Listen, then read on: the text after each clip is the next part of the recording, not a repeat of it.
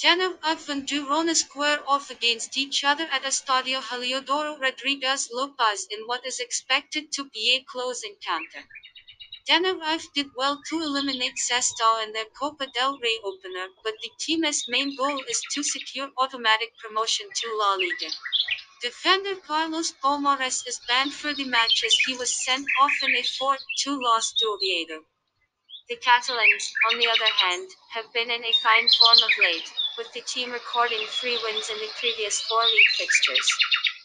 Girona are eyeing their 6th consecutive clean sheet in all competitions, and seeing that Tenerife are tough to beat at home, a low-scoring affair is on the cards.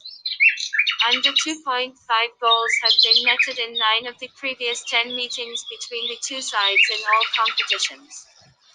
This match will be played on 21/12/2020 at 23:30. Prediction: 1.